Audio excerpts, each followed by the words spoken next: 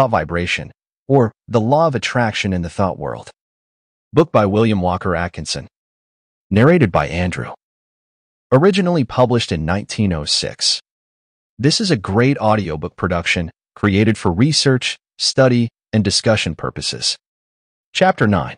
Asserting the Life Force. A general awakening needed. Let life flow through us, manifesting in thought, word, deed, the expression of conscious life, affirmation, and exercise. I have spoken to you of the advantage of getting rid of fear. Now I wish to put life into you. Many of you have been going along as if you were dead, no ambition, no energy, no vitality, no interest, no life. This will never do. You are stagnating. Wake up and display a few signs of life. This is not the place in which you can stalk around like a living corpse. This is the place for wide-awake, active, live people, and a good general awakening is what is needed. Although it would take nothing less than a blast from Gabriel's trumpet to awaken some of the people who are stalking around thinking that they are alive, but who are really dead to all that makes life worthwhile. We must let life flow through us and allow it to express itself naturally. Do not let the little worries of life, or the big ones either, depress you and cause you to lose your vitality. Assert the life force within you and manifest it in every thought, act, and deed, and before long you will be exhilarated and fairly bubbling over with vitality and energy.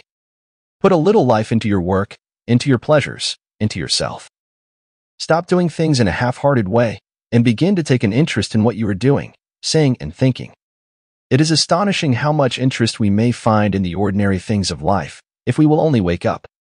There are interesting things all around us, interesting events occurring every moment, but we will not be aware of them unless we assert our life force and begin to actually live instead of merely existing. No man or woman ever amounted to anything unless he or she put life into the tasks of everyday life, the acts, the thoughts. What the world needs is live men and women. Just look into the eyes of the people whom you meet and see how few of them are really alive.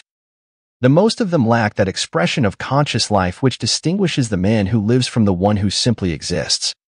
I want you to acquire this sense of conscious life so that you may manifest it in your life and show what mental science has done for you. I want you to get to work today and begin to make yourselves over according to the latest pattern. You can do this if you will only take the proper interest in the task. Affirmation and exercise. I am alive. Fix in your mind the thought that the I within you is very much alive and that you are manifesting life fully, mentally, and physically. And keep this thought there, aiding yourself with constant repetitions of the watchword. Don't let the thought escape you, but keep pushing it back into the mind. Keep it before the mental vision as much as possible. Repeat the watchword when you awaken in the morning, say it when you retire at night, and say it at mealtimes, and whenever else you can during the day, at least once an hour. Form the mental picture of yourself as filled with life and energy. Live up to it as far as possible. When you start in to perform a task, say, I am alive, and mix up as much life as possible in the task. If you find yourself feeling depressed, say, I am alive, and then take a few deep breaths, and with each inhalation let the mind hold the thought that you are breathing in strength and life. And as you exhale, hold the thought that you are breathing out all the old, dead, negative conditions and are glad to get rid of them. Then finish up with an earnest, vigorous affirmation, I am alive, and mean it when you say it, too. And let your thoughts take form in action. Don't rest content with merely saying that you are alive, but prove it with your acts. Take an interest in doing things, and don't go around mooning or daydreaming. Get down to business and live. For more audiobook like this, hit the subscribe button and click on the notification bell so you get notified when we post a new audiobook. Thanks for listening.